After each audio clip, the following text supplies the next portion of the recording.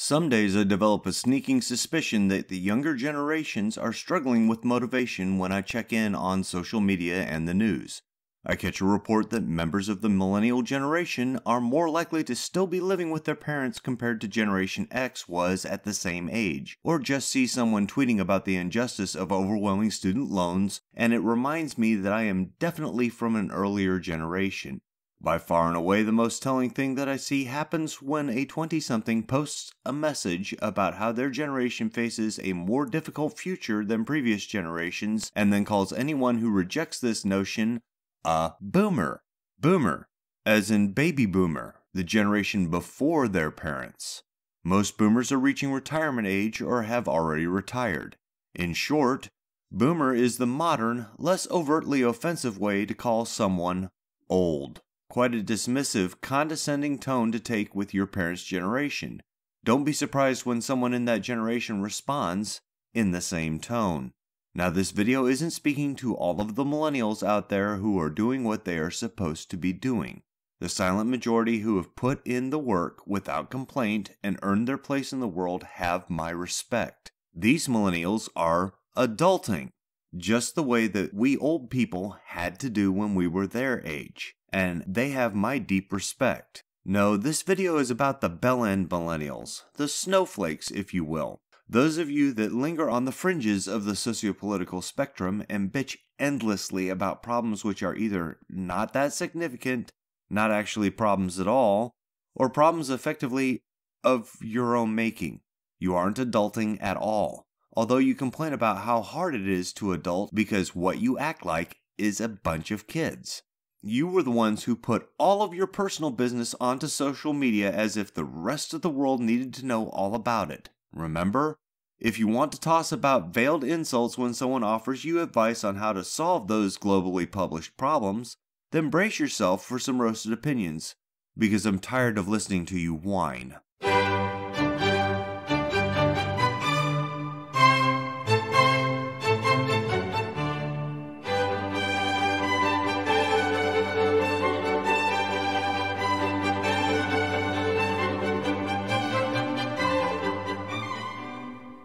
Let's start with the number one problem for millennials, as reported by Business Insider in February of 2018, climate change.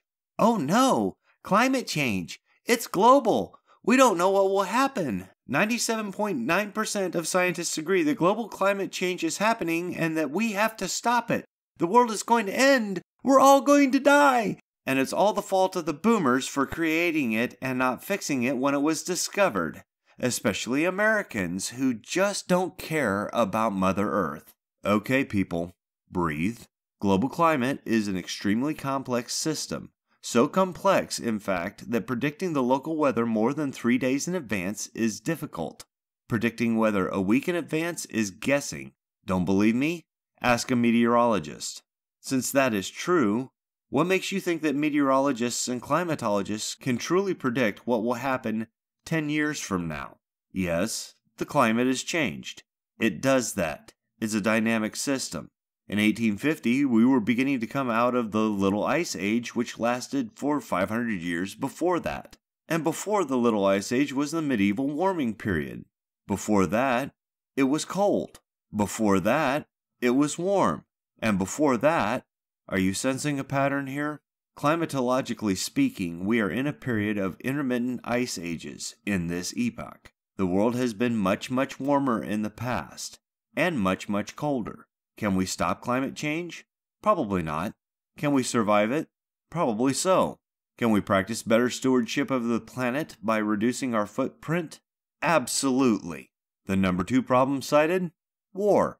War is bad. War is evil. War is theft written on a global scale. War is the product of rampant imperialism, and there is no more imperialistic country in the world than the United States. Okay, people, breathe. Wars happen sometimes. They are usually preventable, but not always. You philosophy majors should recognize Thomas Aquinas from Introduction to Philosophy class. He was the philosopher who expounded on the concept of just war, a necessary evil to defend a good cause against the creeping doom of injustice and tyranny. Sometimes war is necessary to defend the people and their way of life. Sometimes it's necessary to remove a tyrant from power before he gets more of his own people killed. That's what we did in World War II, remember? The United States actually has a better track record over the course of its history in regards to fighting wars for just causes than, say, European countries, or Asian countries, or even South American countries. America isn't perfect in this regard by any stretch of the imagination, nor is any other nation in the world. As for American imperialism, I ask you, how many times has America given back conquered nations to their people in the last century or so? Maybe America was imperialist in the past, but it's been a very long time since that era.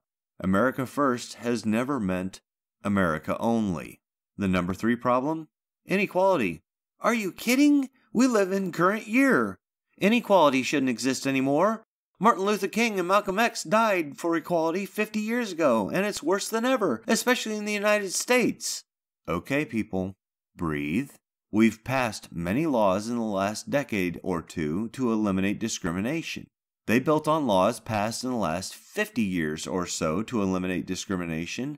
Those laws build on constitutional amendments passed after the Civil War more than a century and a half ago to eliminate discrimination. But laws don't eliminate conduct. They simply make it illegal so that harsher consequences attach to it. Passing more laws still won't eliminate bigotry. People enforcing the laws on the books will reduce it, though, but we have to stop feeding the monster. The ideal situation is for these differences to be respected, right? How better can we respect them than to disregard them when they don't have any bearing on the situation? How about we don't mention our differences constantly, over and over again, as if being born with a certain skin color or raised in a certain family or being attracted to a certain group of people matters in the least as to how we should be treated when obtaining a driver's license or ordering a hamburger or casting a ballot. The number 4 problem? Poverty, especially child poverty. OMG! No child should live in poverty. America is the richest nation in the world. We need to eradicate poverty, especially when the rich are simply getting richer by robbing the poor. Okay, people, breathe. Yes, poverty is bad. Children growing up in poverty is tough. I should know. I grew up in poverty. May I point out a couple of things, though? First, poverty in America is determined by the poverty line, a calculated value based on the cost of a minimum food diet in 1963, adjusted for inflation and family size. It's calculated that way because of eligibility for government benefits, and strangely enough, most jobs in food production and processing are low-wage jobs to try to keep the cost of food down. We should work to increase income so that fewer people live in poverty, if for no other reason than to decrease the number of people who are dependent on government programs for survival. But we can't just pass a law to eliminate poverty. Second, poverty in America is nothing compared to poverty elsewhere. Even in utopian Europe, land of social programs galore, there are still people living in poverty, and poverty in those countries is often more profound than poverty found in America. It's a function of their per capita income, and there aren't that many countries in the world that have a higher per capita income than the United States. Outside of the Western world, poverty reaches epic proportions, and still the population keeps on rising in those areas fast enough to propagate still more poverty, and provide an endless stream of immigrants coming to Western nations looking for a better life. It's even mentioned in the New Testament of the Bible. The poor will always be with you. You want to eliminate poverty? Good. Start your own business and create good-paying jobs. You want to mitigate problems associated with living in poverty? Good. Get busy. Volunteer. Help out. The number 5 problem? Religious conflict. Are you kidding me? All belief systems are equally dumb. Why are people fighting over gods and deities when anyone with a brain knows that God not real? We need to remove all references to any superstition from all public areas in order to separate the church from the state and finally be free from religion in America. Okay, people, breathe. Is anyone really forcing their religion on you? I know that they're practicing their religion in your presence sometimes, but are they forcing you to agree with them? Is your personal system of beliefs that someone praying to a God you do not worship in your presence is an affront to you on par with being burned at the stake for heresy? Many people still hold some religious beliefs, and yes, some of those religious beliefs are evangelical in nature. If they are actually preventing you personally from carrying out the business of daily living while they proselytize, then by all means, notify the cops. If you can ignore them and carry on, then keep calm and carry on. Oh, and if you're in the group of those in-your-face purveyors of religion or the lack thereof, please remember that you gain nothing by forcing your beliefs upon others. Rather, the opposite effect results from this. You will convince more people to consider your beliefs if you stop telling them that they are evil for not sharing them. No one likes to be called evil, and realizing that one has personal faults and flaws is a deeply introspective thing. If you give someone a reason to blame you, then they will nearly always point out your errors rather than considering their own. The number 6 problem, corruption and government accountability. Oh, that's so true. The government doesn't want us to find out just how corrupt they are, especially the President of the United States who is profiting off of his office. Orange man bad. Orange man bad. Okay, people, breathe. Power corrupts, and absolute power corrupts absolutely. That's why we have a system of government in the Western world designed to limit power and peacefully transfer power from one elected official to his or her successor.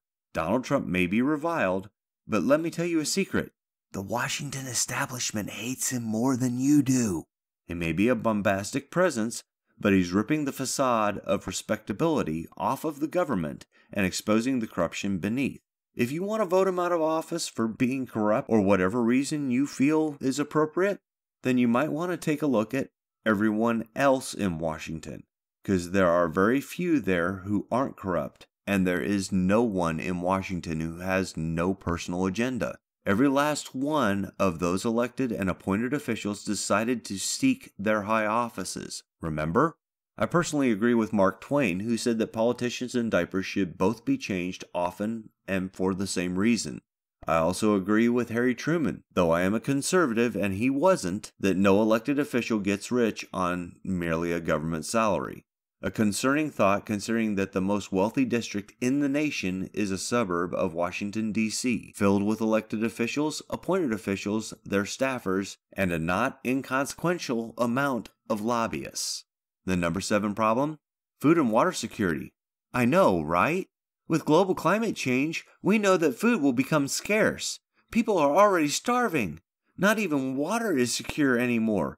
Look at what's happening in Flint, Michigan. It's not just a third world problem. Okay, people, breathe. World food production levels are still rising. So much so that farmers are having trouble making a living without government subsidies. There are foreign governments, large foreign governments, that are currently refusing to purchase food commodities. The real problem isn't a lack of food. It's sustainable farming practices, which in America aren't as profitable so long as the government keeps buying up those surpluses.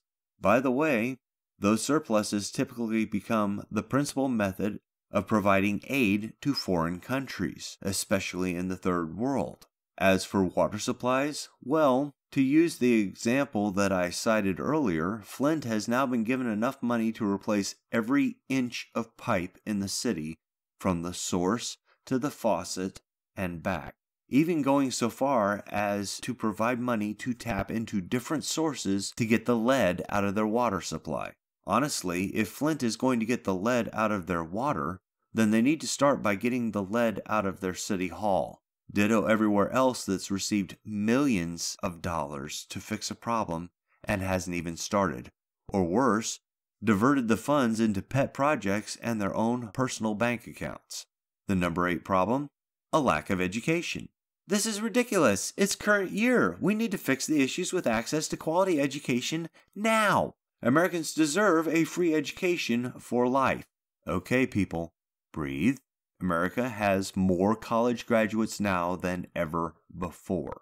In the 1976-77 academic year, the number of people awarded post-secondary degrees and certificates represented just 0.79% of the national population.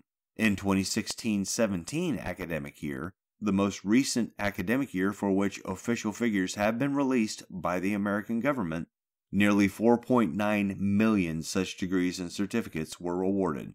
That's 1.5% of the current U.S. population earning post-secondary degrees in a single year, roughly 3 in every 200 people. Currently, about 104.5 million people in America hold post-secondary degrees and certificates, and another 46.2 million have at least some college under their belt. That's roughly 3/5 of the adult population, when in 1977 it was less than a third. There is no deficit in education per se. Rather, there is a deficit in practical, applicable degrees. The biggest shortfall in jobs falls within the trade sector, which has more than 1 million unoccupied positions right now and needs just a certificate to earn a good living. There's plenty of access to education, folks, and if you stop pursuing degrees in overpopulated disciplines, you will stand a much better chance of landing a job in your field after you finish your education. The number 9 problem: safety, security, and well-being. This is me. I don't feel safe. There are too many fascists out there who will kill me for just being me. No one is fighting for me. America is the most dangerous place in the world. Okay, people, breathe. No one is organizing death camps for you. We used to be taught that, yes, the world is a dangerous place, but we learned how to defend ourselves. We used to know that the only guarantees in life were death and taxes, and that everything else has to be earned, not expected. We used to cooperate with one another, looking after each other instead of walking through life filled with a fear of others. For that matter, who taught you that you were owed these things? Who sheltered you so much that you never learned how to take care of yourselves, handle your own business, and gain safety, security, and well-being on your own accord? Perhaps it was your loving parents who sheltered you from the most important teaching moment in existence: failure. One has to be prepared to fail and to take risks if one wants to succeed. One has to keep going beyond endurance, never giving up and never demanding from others what must be earned personally. And finally, the number 10 problem: a lack of economic opportunity and unemployment. Absolutely, I have college degrees and I can't find work. I'll never pay off my student loans. Greedy business owners don't want to pay real Americans a living wage. Fight for 15. Fight for 15. Okay, people, breathe. Why did you take out tens of thousands of dollars, if not hundreds of thousands of dollars in student loans to get your degree? What degree did you take because you enjoyed the subject without considering what market there was for people in that field? Did you think that your bachelor's degree in Eastern philosophy would equip you for a job in the business market? Did you look at how many people with sociology degrees are still looking for work commensurate with their educational attainment? No wonder that you have only found work in the same sort of job which your high school diploma permitted to you. Maybe you should have learned a little more math, if only so that you understood that doubling the minimum wage means 6 months at most before the cost of living rises and absorbs the minimum wage increase, and simultaneously results in far fewer minimum wage jobs being available. If you can buy roughly the same commodity for $15 and for $10, with little appreciable difference between the quality of the commodity from those two separate sources, wouldn't you pay $10? That's what all of those greedy business owners are doing when an automated solution becomes more affordable than hiring employees. Automation will win nearly every time. Now, if you've made it this far into the video, bravo! You've got some grit, sticking it out through all of that snark from just another supposed boomer. That tells me that there just might be some hope for you after all. These problems about which your generation is so deeply concerned are real problems, but they're not as bad as you think. Now, wait a minute. You listen to my retorts, give me a chance to show you a little support, too.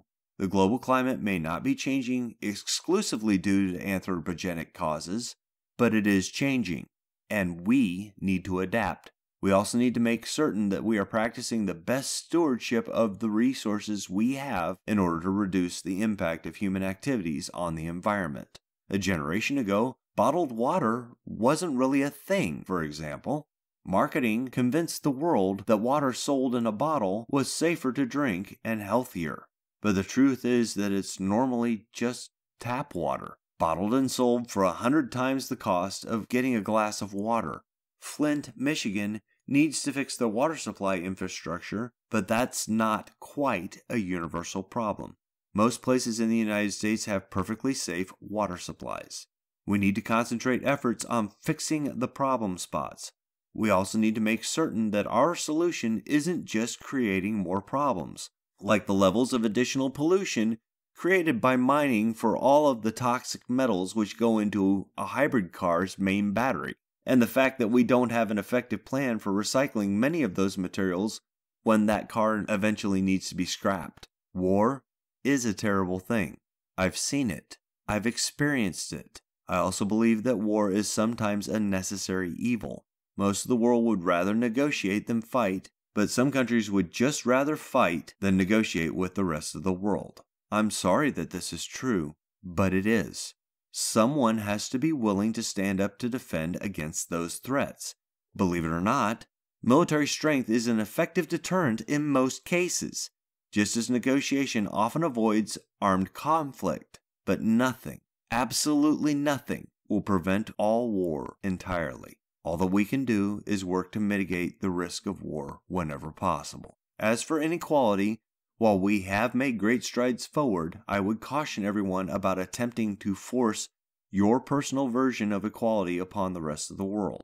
Nothing will remove every trace of injustice, but we can work to mitigate it.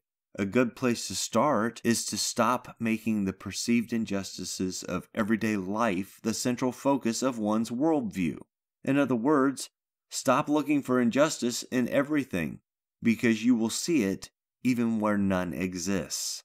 If you spend your days declaring every behavior to be problematic, then no one outside of your group of activists will listen to you when you speak out about genuine injustices.